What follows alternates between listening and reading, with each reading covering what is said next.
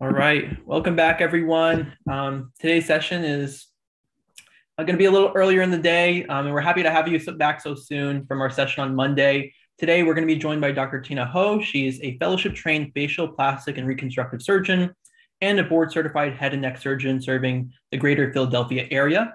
So we're excited to see a specialty that we haven't gone through so far. As a few reminders, though, for people who are new to the program, each of these sessions is with different specialties and different speakers. We cover not only medicine, but also dentistry. We also have PA speakers. So for those pre-health students out there, we really cover a good variety of speakers. And for the future, if you'd like to stay tuned with any sessions, you can either subscribe to our listserv. That's an email listserv sent out weekly on Tuesdays. You can do so by going to our virtual shouting page on the website, or actually really any page, scrolling all the way to the bottom and filling out that subscription form, or you can also follow us on Instagram. In case it's a bit difficult just navigating the website, you can also email us with your information, being your email and your name at shadowing.h, the number 4h at gmail.com, and we can get you manually added onto the listserv. Outside of that, we will have a Q&A at the very end of today's session. So if you have any questions for Dr. Ho, please list them in the chat and we'll go through them in the order that we receive them. If you have any questions outside of what I just mentioned there, please feel free to email us. We're always happy to help. But with that covered, Dr. Ho, feel free to take it away. Great. Thanks so much for having me. So I'm Dr. Tina Ho. I'm a facial plastic surgeon in the Philadelphia area. So what I will do is, talk about my practice, what facial plastic surgery means, what that covers in terms of the spectrums of conditions and procedures. Talk about more about my practice specifically. I am currently in private practice, and I opened my own practice a year ago. And then also to go over some before and after cases. And then I think that always the best part is to leave it open for questions, just to have that dialogue and engagement. Really, love to have your support and follow me on Instagram. My Instagram handle is Dr. Tina Ho, DrTinaH. And I'm happy to provide my email address later to be as a resource for any other questions you may have. So when it comes to facial plastic surgery, what that means is I get to be a face specialist, only do procedures of the face or head and neck. In terms of my background, I had my own childhood surgeries from kindergarten through fourth grade. I had a large nevus here, I think like a large mole that had to be removed. It could have been potentially cancerous later. So it led to about 10 reconstructive surgeries, and a number of them were done by a surgeon who is still at Children's Hospital of Philadelphia. So early on, I saw the decisive immediate impact my surgeon had on me, and I wanted to have a similar role with patients. So I had a early exposure to plastic surgery, the reconstructive side. And then I went to undergrad at College of William and Mary, double majored in neuroscience and international relations, and then medical school at University of Virginia. It wasn't there until I more solidified my interest in facial plastic surgery. I actually didn't really know about it and not much about ENT, or ear, nose, and throat, until my rotations third year. That's when you do your rotation. So really enjoyed general surgery, my core rotation first. And then I had electives in ENT, or otolaryngology, and plastic surgery, and really loved both those rotations, but saw with ENT was a better fit. I liked being more the head and neck specialist, to be a specialist more to a certain part of the body versus learning surgery for the entire body. I really liked the intricate, delicate head and neck anatomy, small blood vessels and veins and cranial nerves, just more delicate structures in the head and neck, and especially related to craniofacial, like the surgeries I've had myself. And I saw that there was a route to plastic surgery still with the subspecialty facial plastic surgery. And I really felt like I clicked well with the resident and attending mentors I had, where they seemed like really smart, but also, balanced from a work-life balance standpoint. Within the niche of ENT, think bread and butter procedures are like sinus surgery, tonsillectomy, taking out adenoids, ear tubes, taking out some tumors of the head and neck, thyroid surgery. It's a good balance of 2 to 3 days of surgery, a lot of it outpatient, so the patients don't stay in the hospital, and then doing clinic the other 2 to 3 days of the procedural as well. So after med school, I went to University of Kansas for ENT residency, and ENT is a competitive subspecialty, so you have to think about applying broadly to ENT. So never thought I'd end up in the Midwest. Had only been to Kansas City for my interview, and was lucky to match there. Was really happy. Just felt like it was a great, well-rounded program. Had a number of different hospitals you could rotate at. Not only the academic center, children's hospital, the VA hospital, private practice, but also strong in facial plastic surgery in case I still wanted to pursue that. Residency was 5 years. And then afterwards, I did facial plastic surgery fellowship in Chicago, and that was more in a private practice setting. So 6 years total. That may sound like a lot, but if you compare to other subspecialties, say if you do medicine or pediatrics first, that's 3 years, plus another fellowship is at least 3 years. So it's really not too bad, from a surgery standpoint to do that. With facial plastic surgery, I felt like I think it's interesting when you decide what medical specialty you want to do, you definitely want to be very interested in that field of medicine. But a lot of times it's your personality characteristics that may, best align with certain fields. So, and of course there are certain stereotypes. So as a surgeon, I like immediate gratification, seeing, definitive results, being able to work with my hands, get the results sooner instead of, diagnosing and doing workup for patients. I'm impatient. I think surgeons tend to be that in that respect. And then from a plastic standpoint, I don't mind suturing. I can relate how scars really matter to patients, having scars myself for my previous surgeries, and really appreciate attention to detail, being meticulous, and I'm okay with dealing with the most challenging patients for the most part, which are the high maintenance cosmetic patients, that can be challenging from time to time. So facial plastic surgery in itself, there's a lot of different types of conditions and procedures. So it's really hard to be a jack of all trades, even within facial plastic surgery. So depending on the fellowship you do, you might have more exposure to certain fields, or yourself, learn certain procedures to then pursue them, depending on the type of practice you have later. On the reconstructive side, that includes facial trauma. So patients who break bones in their face, whether, someone else hits them, they have an accident, like a car accident, ATV rollover, also lacerations to the face. So as a facial plastic surgeon, we can go in and repair the facial bones, like a broken nose, the jawbone, the eye, the bones to the eye socket, and facial lacerations as well. Also under reconstructive is skin cancer reconstruction. When skin cancers are removed, if they're big enough, they may want a plastic surgeon to repair the defect, whether it's just closing it tight or creating little flaps, or skin grafts. These procedures are cool in that, each defect is like a new puzzle. There's no single best answer or solution for it, and every defect is different that you encounter. Also, there's Mohs surgeons out there. Those are trained in dermatology and then remove skin cancer, and often they may have a resulting defect that they think is too challenging or cosmetically sensitive, especially in the face. So they may refer the patient to a facial plastic surgeon to close the defect. There's also bigger defects out there. Say someone with a history of smoking and alcohol use, and they have a big defect, like a lot of their tongue has to be removed. That may require a bigger flap, including what we call as a free flap, where that involves taking a piece of tissue from the arm or leg, for instance, that includes skin, soft tissue, muscle, maybe even bone. And to place that into the defect, you have to make sure you reconnect to arteries and veins to let that flap survive. The patients usually stay up to 2 weeks in the hospital to make sure that flap survives. So it helps, from a aesthetic standpoint or appearance standpoint, as well as functional standpoint, to do these bigger reconstructions.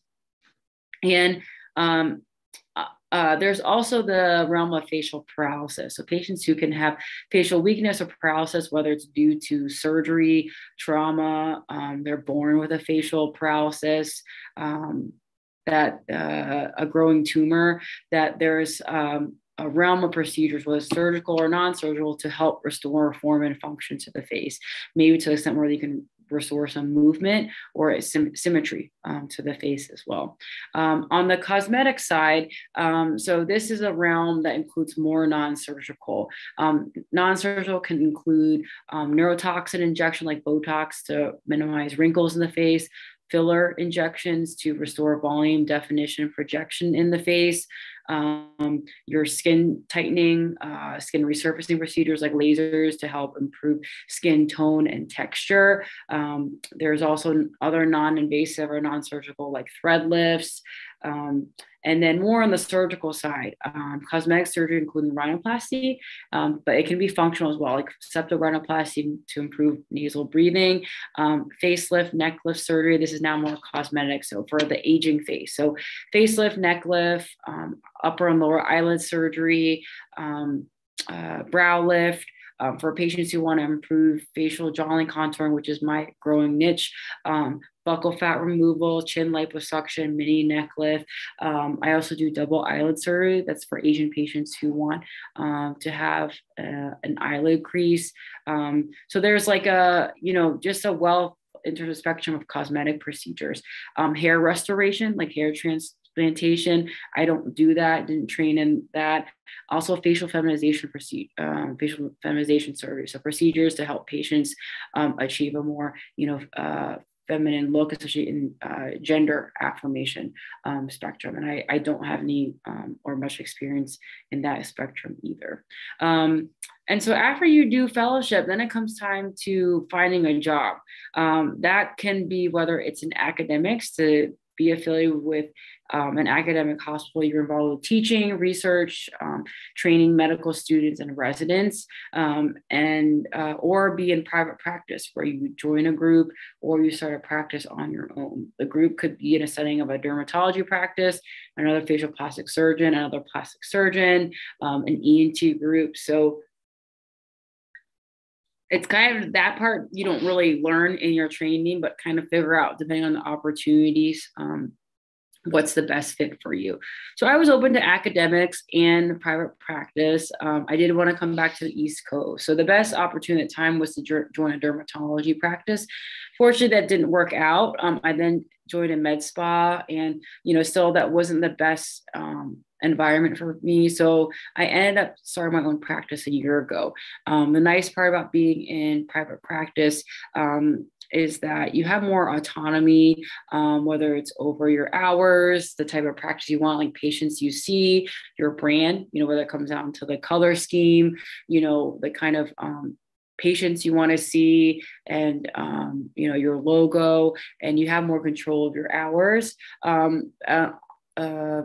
And then in terms of taking call, I only take call for my patients, which is nice. I don't even need to take ER calls. So you might see someone more in private practice have maybe better work-life balance. Also that you have higher earning potential because you're the one, when the cash flows in, it's not like you take just a cut of that. You're making that minus the overhead. The downsides to, being in private practice. So you don't have as many opportunities for teaching, being around medical students and residents. I am an adjunct faculty through Temple, just at the surgery center I am. So I get to be volunteer faculty and be around residents and fellows in the ENT and plastic surgery department. So that's been awesome. In addition, if you're someone who's not as cosmetically oriented or not interested in the business side or wanting to deal with marketing and promoting yourself, well, that's more challenges in private practice.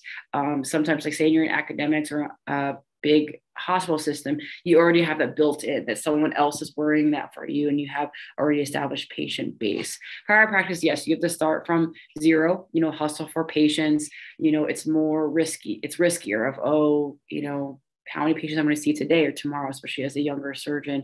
And then you do have to deal with the challenges outside of just seeing patients. So for instance, I saw patients today, but we have an anniversary event coming up. So try to go over the logistics with my staff to make sure that's all in place. Hiring, firing employees, I have to manage that, marketing, payroll. So these things that just take time on top of just seeing patients that, you may not anticipate. So just wanted to give you, an overview again of what facial plastic surgery is in terms of procedures, conditions we cover, my current practice, and the different pathways for practicing as a facial plastic surgeon. I do then want to, share my screen and go over some cases with you so that you could kind of more visually see, what I do as a plastic surgeon. And you can definitely see more cases, through Instagram or my website, www.drtinaho.com. So I'm going to share my screen here. Perfect. So I'm going to take a look at one patient.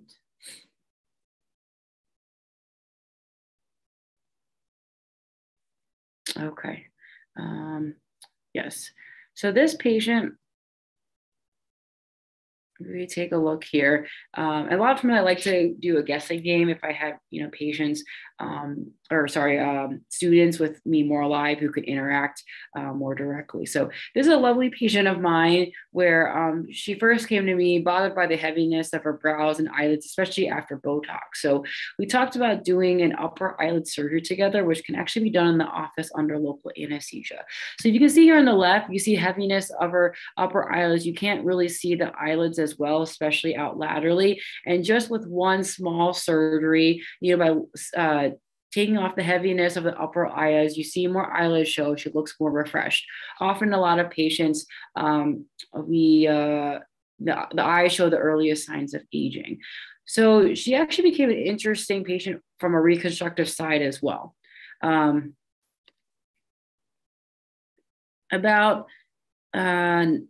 was 9 days after her surgery. At a week out, I usually take out the stitches. She called me overnight. She was at the ER, not sure if she could see a plastic surgeon on call, but her dog had been startled and jumped up and,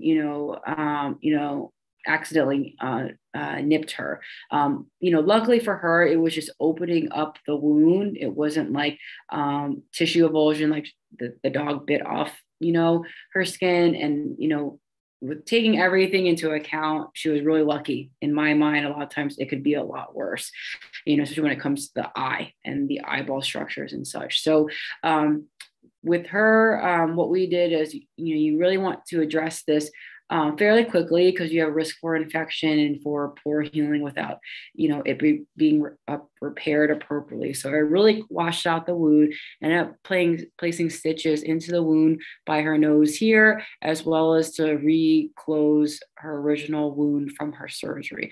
And again, on the right is where she's well healed, even like at least 3 months after even the trauma. So she looks, the face heals really well and quickly, that you couldn't obviously tell that she had first of all eyelid surgery or trauma to the left eye. And then we can again look back here where, this is technically the before and after. And then this is with her eyes closed, where you can see, the redundant skin on the left, and it becomes a faint scar in the eyelid crease. But someone who heals well, you really can't obviously tell that she had surgery. The interesting thing with her from a medical standpoint is that this is her about a month out. So after she had the trauma, I saw her another week out and took out the stitches, and then it was a watching and waiting. But what I noticed here in her left eye was that it looked like there was new ptosis. Ptosis meaning the eye aperture is not as open and the eyelid is heavy.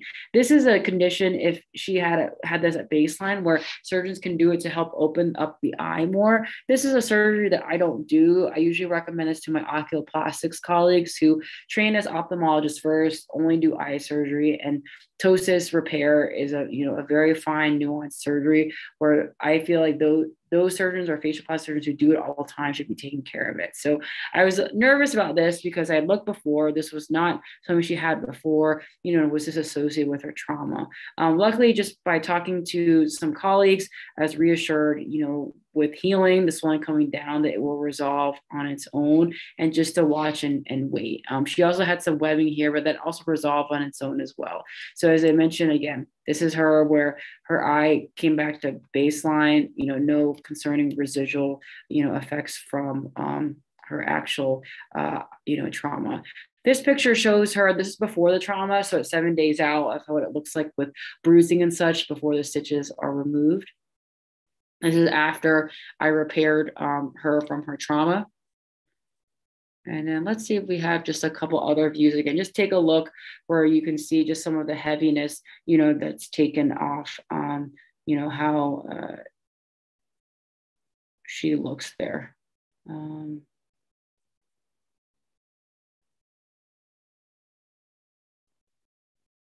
again, just to see some of the heaviness taken off there.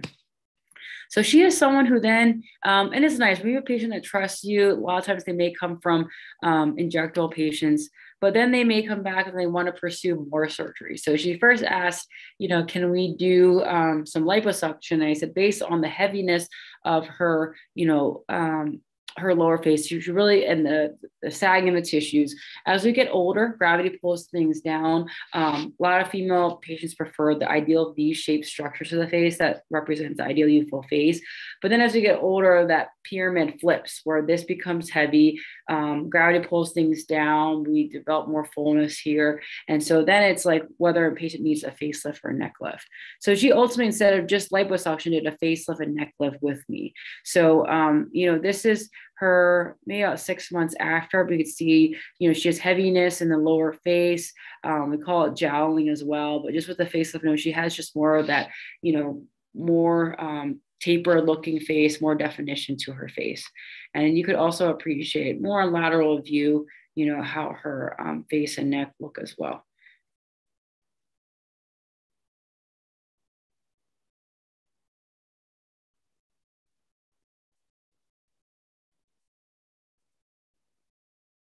Okay, great. So I'm going to now show a couple more examples here. So I'm going to show an upper and lower eyelid surgery result.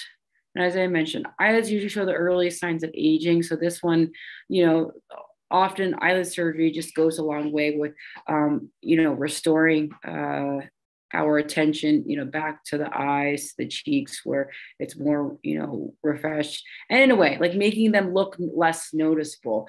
The ultimate compliment for me as a surgeon is when I feel like if a friend or family can tell, there's something different about the patient, and they look great, but they can't obviously tell. They might say, oh, did you get your hair done? Did you go on vacation? Did you get more sleep? So that's the ultimate compliment to me as a surgeon. Because if you notice enough, sometimes the results are just such a dramatic improvement. And if it's their mother who knows their face so well, but if they notice enough, say just something, for instance, like Botox, then it's to the common eye, it's as if it's like a little bit too unnatural, or too artificial looking. So this patient here, I did upper eyelid surgery, lower eyelid surgery, and she's about 6 months out. So you can see overall, you look on the left, she's got this skin laxity, heaviness of the upper eyelids. You can't really see as much her eyelids, but more on the right, you can see more show, her eyes are popping. And then the lower eyelids, signs of aging include puffiness, like lower eyelid bags, where it's fat that's pushing out through a weakened layer, having some hollowing because the cheeks have dropped a bit and we have it looking more sunken here. And then skin laxity as well, like just the crepiness, or the skin is just not as tight. My usual approach to the lower eyelid surgery is 3 steps. And you can see here, it looks more smooth. You have the eye bags that are gone. We can't achieve things perfectly, to get you back to 20-year-old eyelids. But as you can see, we've really helped to turn back time on her face. The lower eyelid surgery, 3-step approach. The first part is the actual lower eyelid surgery itself to remove the fat that's pushing through a weakened layer. I call it a transconjunctival approach, which means like a scarless eyelid surgery, but I make a cut on the inside of the eyelid. That's the first step. The second step, and I remove the fat that's causing the bags in the eyes. The second step is fat transfer. So now the lower eyelid's a little more sunken. I harvest some fat from, like, say, the thigh or abdomen, like doing some liposuction. We process the fat, then we re-inject it like we do for filler, where we inject it in the lower eyelid area, and then we do it in the cheeks and elsewhere that they need. So you can see, we fill it in to make it look smoother, and you can see that her cheeks look a little more lifted and projected from the fat transfer there as well. And then the third component is to do CO2 laser all over to tighten the skin. And this helps me avoid an outer scar with the eyelid surgery. And I'm just going to go through a couple, before and some more before and afters. Let's see up closer.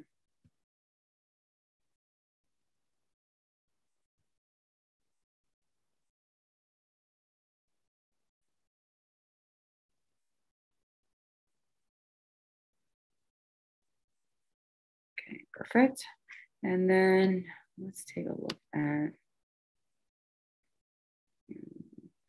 and then this is another younger patient. As I mentioned, a facial jawline contouring is my niche. Patients who want just more definition, less fullness, want more of that V-shaped look, especially in female patients. So I do injectables like Botox and filler to help with contouring. I perform buccal fat removal, liposuction here, mini neck lift to really help. So it's a nice spectrum of surgical and non-surgical procedures to help patients achieve results. So this patient was bothered by her round face, chubby cheeks, also the fullness under her chin. So she wanted to pursue, surgery to have some more facial jawline contouring. We ended up doing buccal fat removal as well as chin liposuction and Botox to the masters, like back here, to atrophy this muscle to help her with her, her facial contouring goals. So let's see here. So I'm going to kind of go out of order. But on the left is before, on the right is after. And so you can see on the lateral view here, see how she has this fullness, but now she has this nice contour. It looks, smooth, reduced, more youthful as well. And just kind of the more shadowing, the definition, she doesn't have as much fullness here. And then as you can see on the front view, and it's the lateral view, again, just this nice sharp definition there. And here, so you see, she looks very square and very full here. The buccal fat removal, kind of like if patients are looking in the mirror and they do this motion, and they wish right here was a little more slender, more contour. I'm doing something exaggerated, but we can remove a walnut-sized amount of fat on each side to slim that. So you see the shadowing a little bit here, and then I injected Botox out here to really slim this, so it's less of a square and more contoured in terms of her results. And then if you're interested in actually watching some of the procedures, whether it's eyelid surgery, buccal fat removal, I do have those videos available on Instagram or on my website.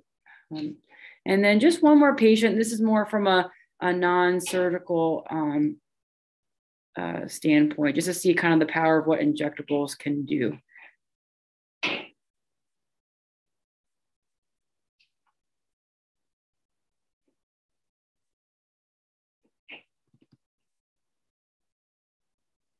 So I ultimately did, Botox in the upper face to rejuvenate, minimize wrinkles. But this is her at rest. I did some cheek filler, Botox in the masters again. And as you can see, just like she's someone who is a fitness class instructor, so works out a lot. But for her, she's just started to look more masculine with some laxity in the face, just harsher contours and lines. So by doing some filler and Botox just to help soften, restore some volume in certain areas that I need, I help to make her look more youthful and more, V-shaped face in the right side.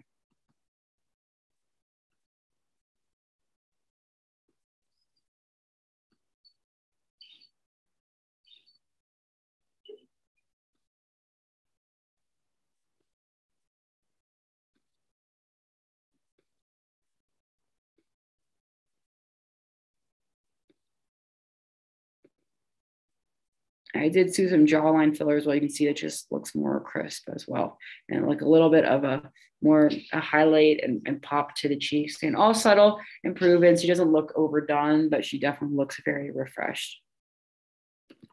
So anyways, I think that's it for now. Hopefully that's just giving you, some cases to think about. And I do have more on Instagram, my website. So I'd love to open it up for questions at this time.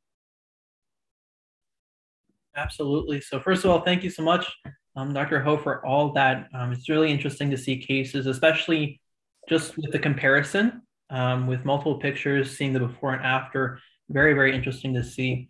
Our first question is about training pathways. So you mentioned you took a fellowship in facial, plastic, and reconstructive surgery. Could someone take that as a residency? Is there the option to take it as both a residency and a fellowship, just depending on your training pathway? So the minimum residency is 3 years regardless. So say if you knew you were plastics oriented to begin with, you could go the general plastic surgery route. There's still a track of like matching into general surgery first for 5 years and then doing or 5 to 7 if you do academics, an academic one with research, and then a 3-year fellowship in plastic surgery fellowship. But if you know you're very plastics minded and that includes doing surgery on the body as well, you could try, it's ultra competitive, you try to match into an integrated track where it's a 6-year track for plastic surgery. You do within that your first 3 years are general surgery just to learn to do surgery in the whole body. And then the rest of it is to focus on plastics. A number of plastic surgeons do still fellowship later, whether it's more like a cosmetic or aesthetic fellowship, hand surgery, breast surgery, craniofacial. If you want to do what the surgeries I had, or like cleft lip, cleft palate, that is historically covered by plastic surgeons in the country. I would say that I felt intimidated going that route to think like, 6 years and plus another 2 to 3 years, or going the 8-year track, an additional 2 to 3 years if I had to do general surgery first. So it was nice with ENT facial plastics that it was just 6 years. You could potentially, it'd just be really hard if maybe if you did general surgery, but still the facial plastic surgery fellowships really want ENT trained surgeons because it's just so specialized. Dermatologists, they wouldn't want it. If you are more interested in the eye area, you could do ophthalmology and oculoplastics, but there is some overlap. Like oculoplastics and facial plastic surgeons, general plastic surgeons can all do eyelid surgery. I would say oculoplastic surgeons can do the tougher, more nuanced cases. And then in terms of practice, right now you're in Philadelphia, so that's on the East Coast more so. Are there differences in practicing, let's say, just in the same big city setting, let's say from a place in California to Philadelphia, from East Coast to West Coast? Do you see differences between you and your colleagues?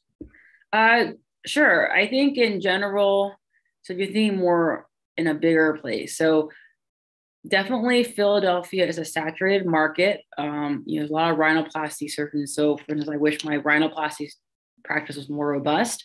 Maybe if I had joined an ENT practice first, I could have seen more patients with nose issues, including breathing issues that I could have repaired. But there's a lot of surgeons who do rhinoplasty here.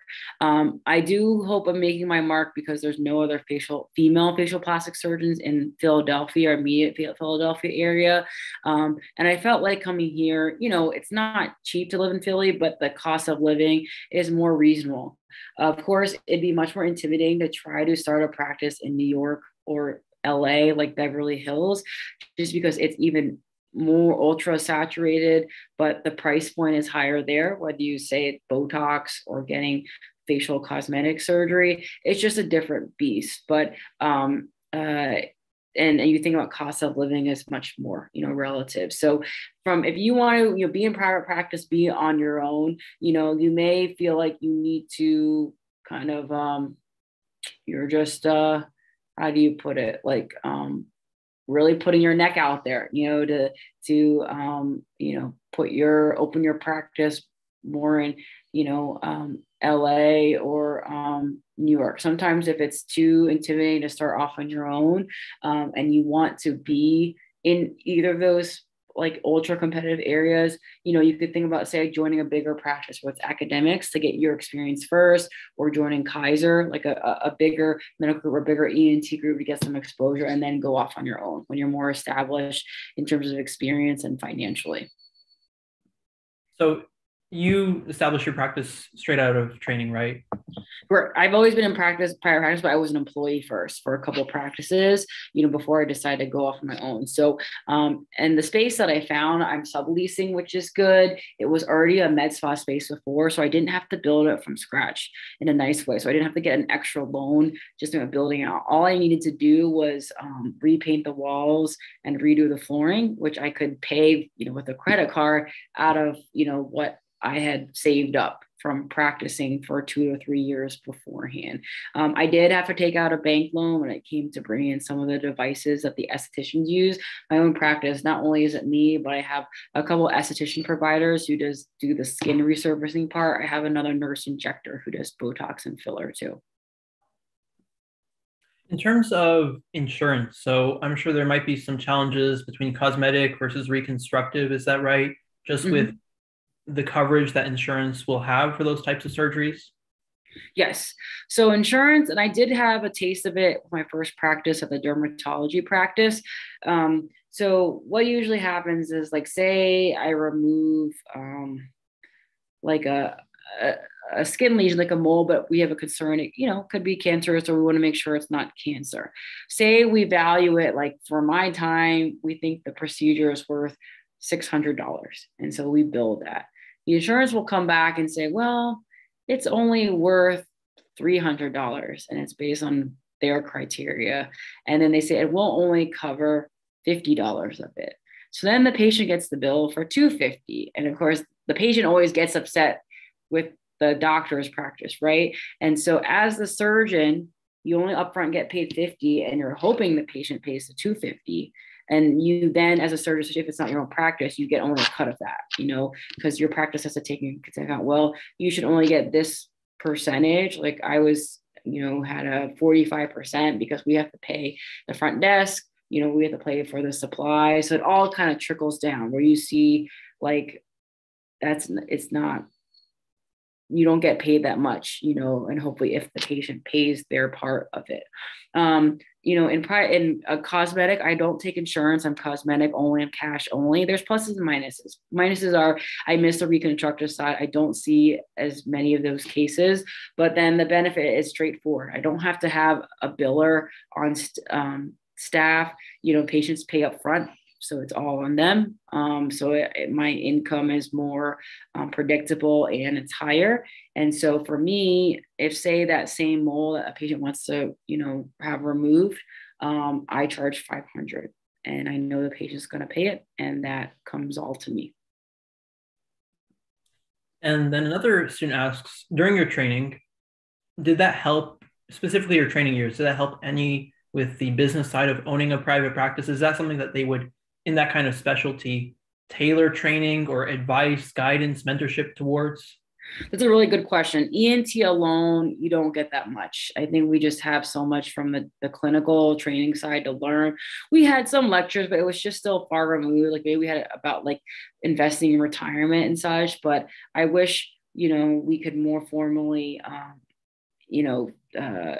I guess, understand that. At the same time, it was good that I trained in different environments. You could see what like private practice model was like versus, academics, and have more of exposure there. Facial plastic, especially being in a private practice oriented one, I saw more of how to run a business, especially from the marketing side, how to have some certain steps. But in the day, you still have to learn it. Like I have great mentors that I could refer back to, especially from private practice, from the fellowship, to ask, certain questions. And I have a network of other facial plastic surgeons who are either older than me or female ones. I meet with a group of female facial plastic surgeons virtually once a month to kind of bounce ideas off, whether it's, hey, hiring challenges or headaches, what would you do here? Or some are very ambitious, like they say, I'm building a surgery center. What input do you have? Or I'm looking at this device. The nice thing is when I was in my transition for my second practice and it just wasn't working out, my female colleagues gave me the encouragement to say, Tina, you're doing a lot on your own. As your own LLC, as an independent contractor, you should just do it. Go off on your own. You can do it. And to be able to ask, other surgeons, hey, what do you use for your credit card processor or for your electronic medical record? Just even those straightforward. It's nice to know what others have used, that they like or don't like. In terms of the use of laser in certain procedures, what kind of procedures do we see that in? And are there specific trainings during your fellowship years or maybe a separate fellowship for specifically laser surgery? Right. So if you're most interested in laser and for skin resurfacing, I recommend more the dermatology route, because being a skin expert first.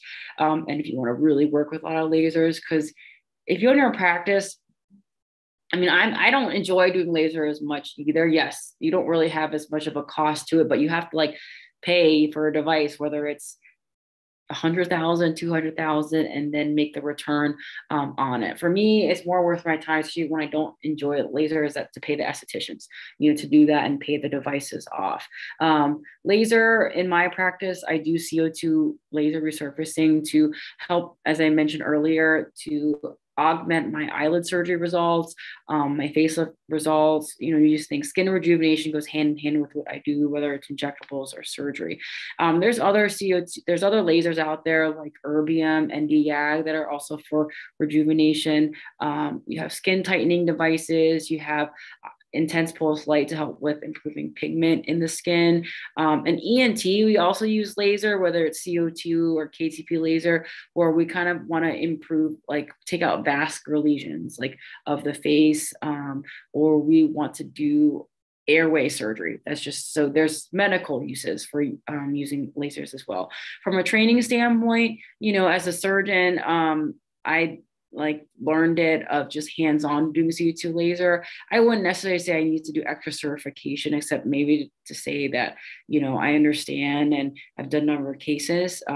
When you buy a device, you have reps and trainers that can help, certify you on their device to make sure that, but at the end of the day, as a surgeon, as a physician, and we have estheticians, I am myself accountable to my patients, responsible for any complications. And that's also for any providers I oversee.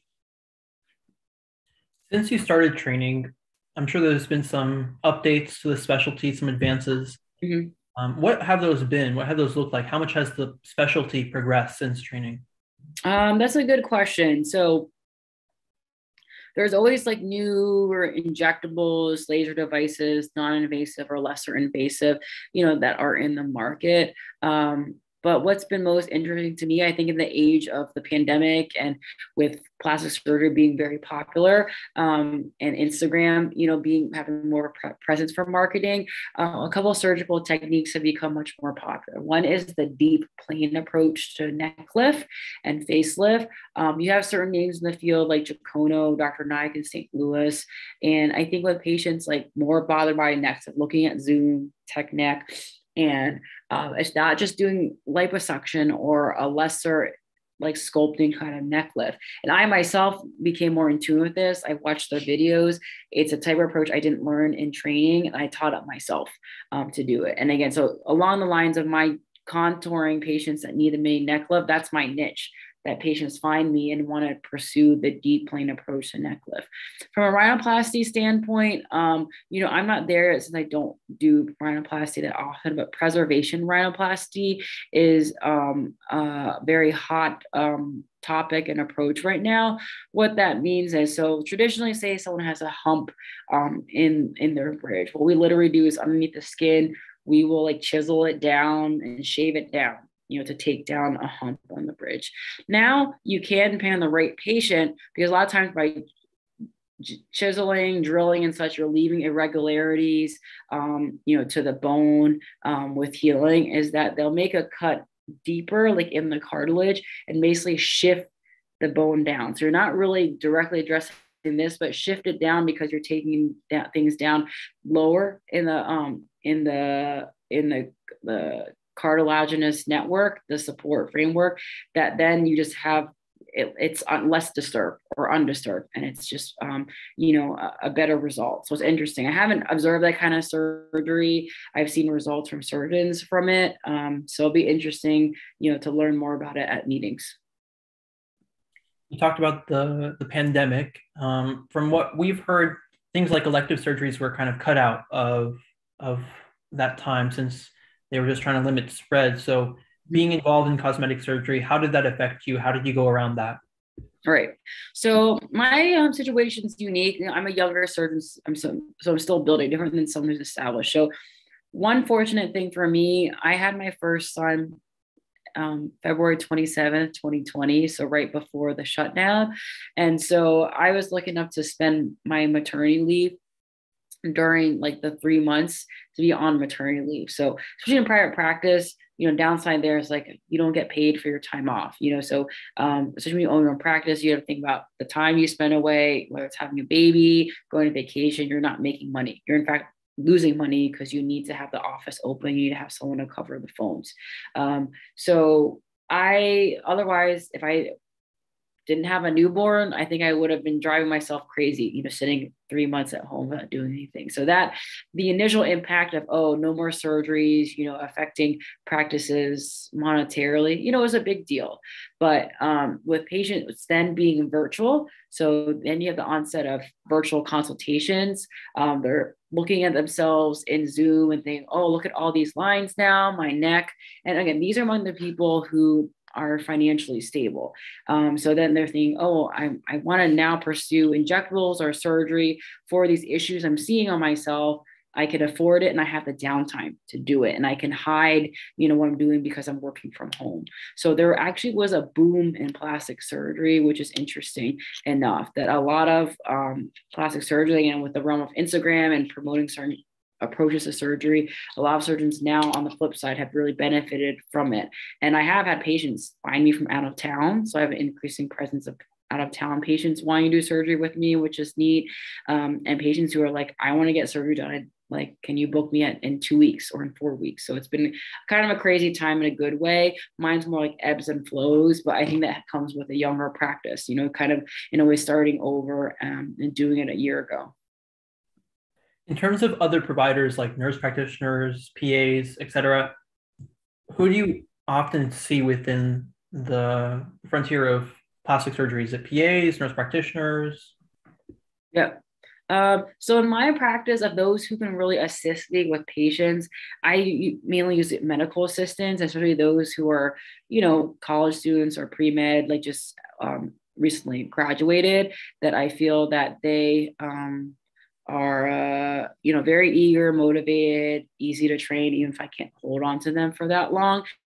I don't really have a role for like NPs and PAs like to assist me and such, especially maybe because I'm not, a super established, really busy surgeon. Some may use them to see patients to take off dressings and take out stitches and see them for the post-op visits. But I still prefer to see my patients, be very hands-on because they paid to do that elective surgery with me. But there are PAs or NPs that help with the post-operative visits, and that they can also help assist in the operating room. Where I operate, I already have a scrub tech who helps me, but they can help, make things more efficient in clinic and help you be faster as a surgeon. They can even help close the surgery. They just can't do the surgery.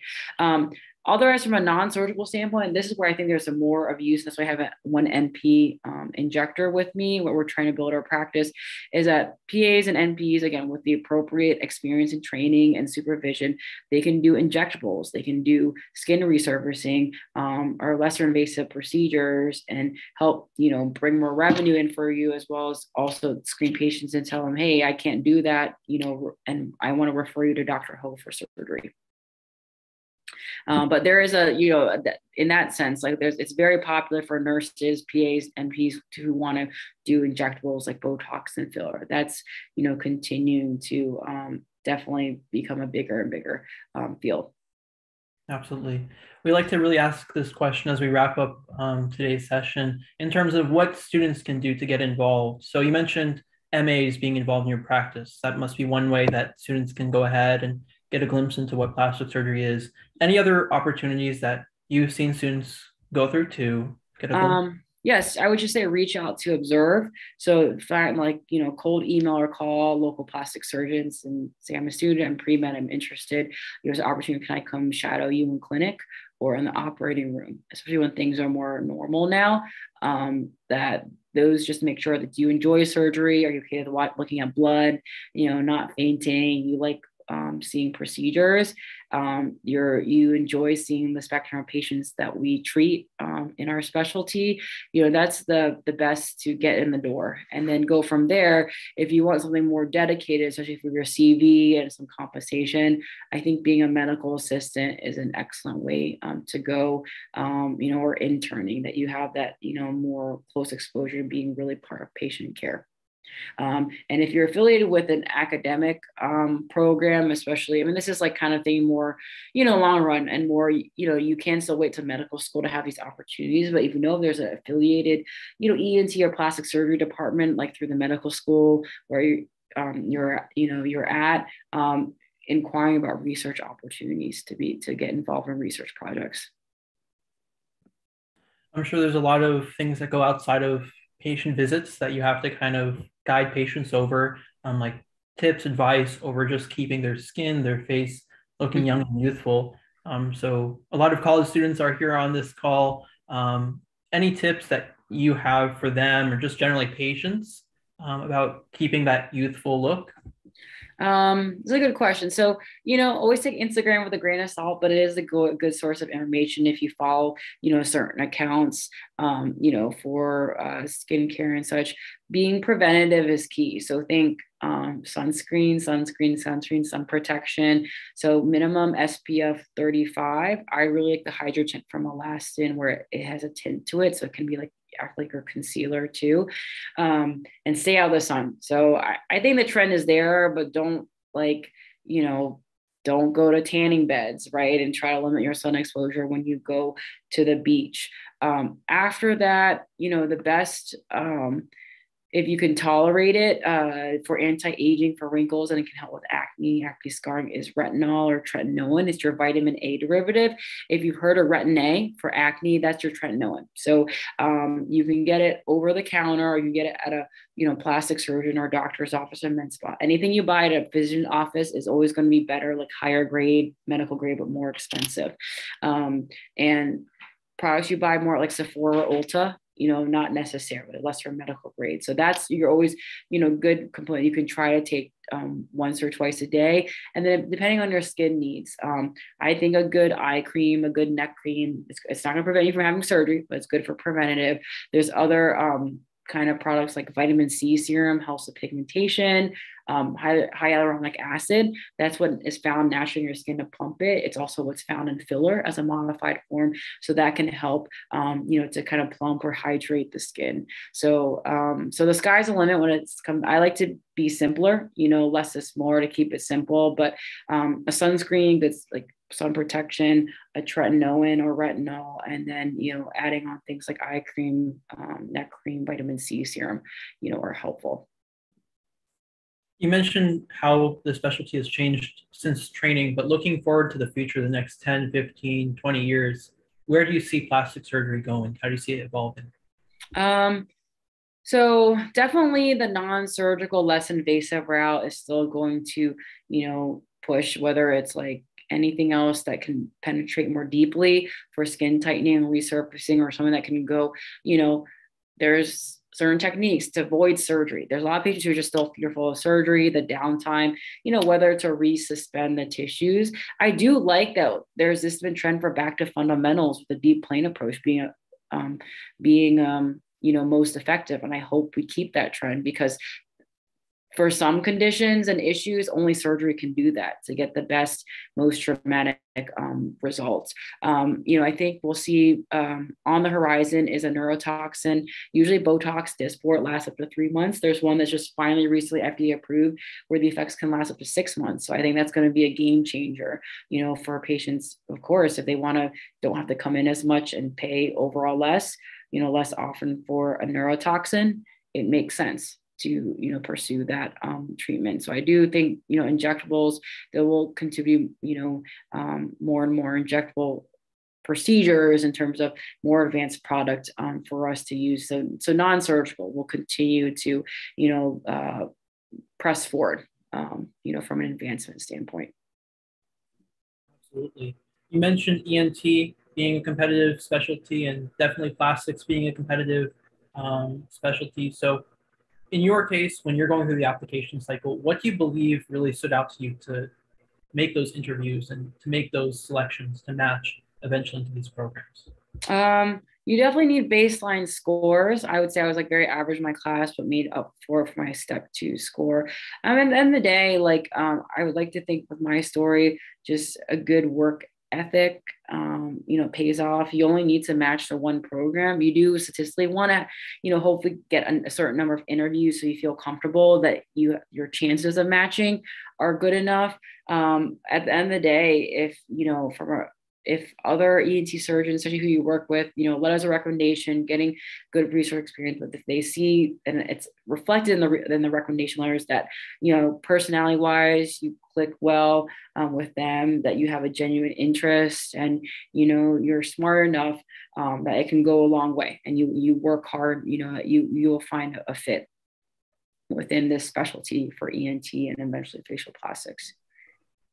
Another question is about pre-matches. So we sometimes hear about pre-matches for residency. Is that something that goes on within more competitive specialties like ENT and plastics? So if you're running a pre-match, maybe like to match directly into the field. So for ENT, that's the only way. You have to match into ENT.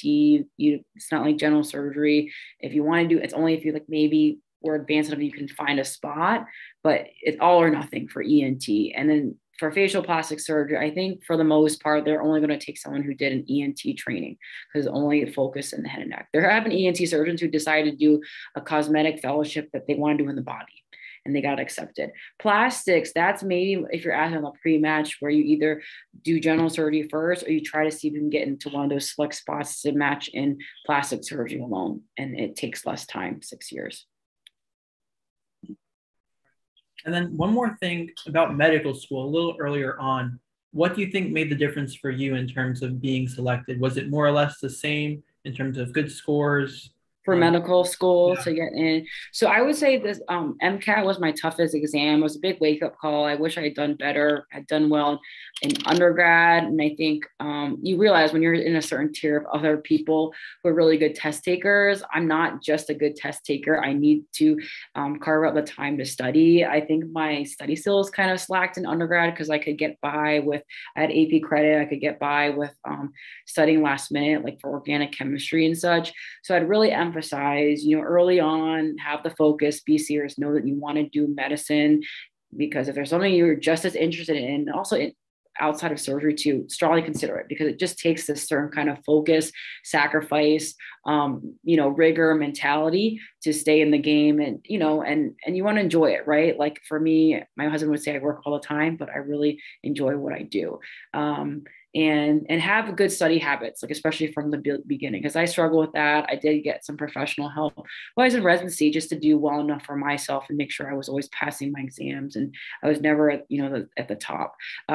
So that will help you, whether it's like how to address certain questions and also having a study schedule, because it just becomes more and more individualized, like on you to put in the time to study on the side. It's not like you have, like say in whatever high school or earlier, that is just taking care of certain homework and such. It's more independent driven. So you need to have a good enough MCAT score. You need good enough recommendations, and have it show that genuine interest in medicine, whether it's through volunteer experiences and research. And I know I'm very far removed from medical school. I just went to my 10-year reunion last weekend, so it's a long time ago, but also having good interview skills. I think it's virtual mainly, but you have to be able to present well, answer certain questions. Sometimes there's ethical questions presented at you, but to be able to show that you're mature and have a genuine interest in patient care. Absolutely. Well, I think that's a great place to wrap up today's session. I have a few last reminders for our shadowers. So at the start, I mentioned that you can earn credit for your attendance. To do so, you must pass the quiz. That quiz is now available on our virtual shadowing page on the website. If you scroll a little down, you'll see 2 buttons, one for our Monday quizzes, and then this one's going to be marked as a Wednesday quiz. So click that and you'll be guided to a Google form where you can complete the quiz. Again, 60% or higher. So 6 out of those 10 questions must be correct in order for you to pass, and you'll receive a certificate, which will be sent to the email that you list on the quiz. So make sure that the email is one that you're using frequently. We suggest using a personal email like Gmail, Yahoo, since school emails sometimes filter out things. But that quiz will be due next week on Wednesday, October 5th at 11:59 p.m. Central Standard Time. If you have any questions, let's say you're not able to find the certificate, even after looking through your inbox and spam folders, please email us. Again, our email is shadowing.h4h@gmail.com, and we will get to you. We'll help sort that out for you. And feel free to reach out with really any questions over there. Also, it's posted in the chat box, so you can really access the quiz either way. For our next shadowing session, that's going to be next week on Monday. We mainly work around a Monday and Thursday schedule, but sometimes we have sessions that are scheduled on a different day or different time. So definitely be sure to look out for that on Instagram or our listserv so you're in the loop.